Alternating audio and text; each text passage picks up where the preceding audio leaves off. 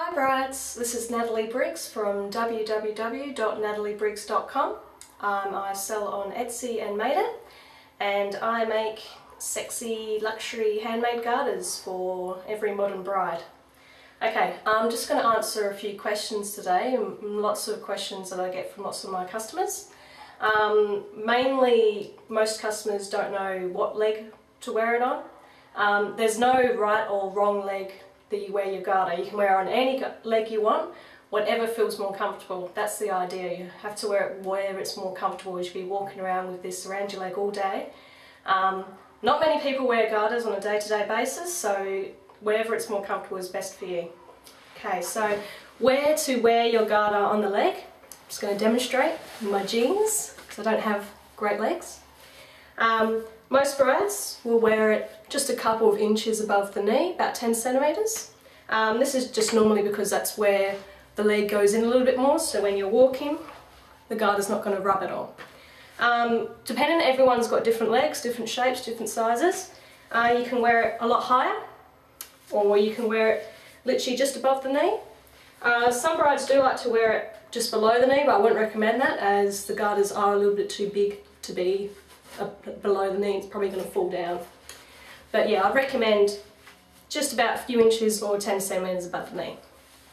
Okay, that's one question down. The next question is, how do you know if a standard fit garter is going to fit you? Most garters, including my garters, are fit from 14 inches to 22 inches, and Australia that's 35 centimetres to 55 centimetres. I'll show you how to measure. So you can take measuring tape if you've got one.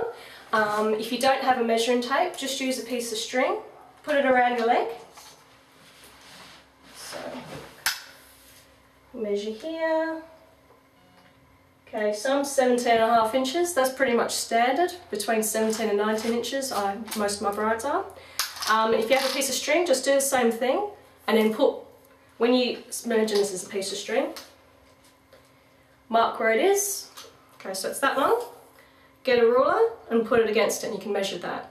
I then take that measurement and make your garter about 2 or 3 inches smaller, so when it stretches out a little bit, that's what's actually keeping the garter up, is the stretch. Once you get the garter, it's not going to be your size, it's going to be a little bit smaller. So that's how you measure a garter. What other questions are there? What's the whole history about the bridal garter? Like, why does it exist? Should I even have a bridal garter for my wedding? You don't have to, but I think it's quite fun to have with your lingerie, your bridal lingerie, especially for your wedding night. You don't always have to do the garter toss. I have many brides who just get a single garter without the toss garter go underneath. They keep it on all day. Then when it comes to their honeymoon or wedding night, they wear it for just that. I have many brides buying 2 garters, one for the wedding, one for the honeymoon. Mainly because my garters are a bit more sexier and modern than any other garters that are out there at the moment. I'll show you some of my range. I've got quite a few on www.nataliebriggs.etsy.com. These are just a few that I've got on hand at the moment because I'm a little bit out of stock, been so busy with orders. This one was recently featured on Etsy's newsletter about a week ago, so I'm pretty happy about that. That's great. This one is my most popular garter, mainly because it's quite vintage, classic looking, but with quite modern still. It has the black lace, which is kind of kinky. Ivory satin. Most wedding dresses are ivory. Many brides want to match the colour of their wedding dress to the garter. You don't have to.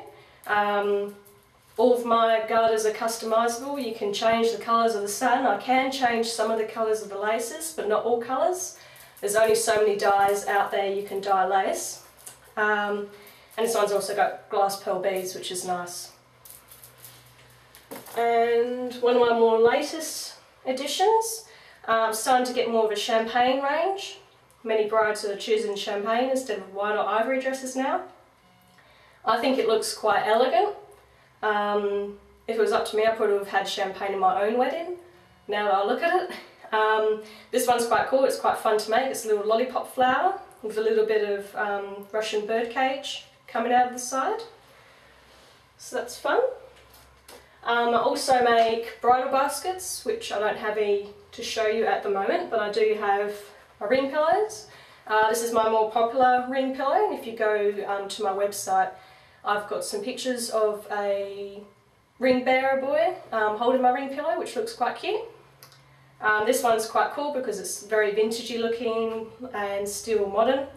It's got a little crystal brooch, and it's nice and small and light for the kids to handle. It's not going to be this giant pillow they have to walk down the aisle with. Okay, just a note that I am in Australia. Most of my customers are in America, so it is going to take me about 2 or 3 weeks to get a garter to you, so just bear that in mind and don't order at the last minute. Other than that, if you have any questions, just contact me by email at nataliebriggs@live.com.au. Anything you want to ask about garters at all, or find me on Facebook or Twitter through my website, and I'll be happy to answer them. Okay, thank you. Bye.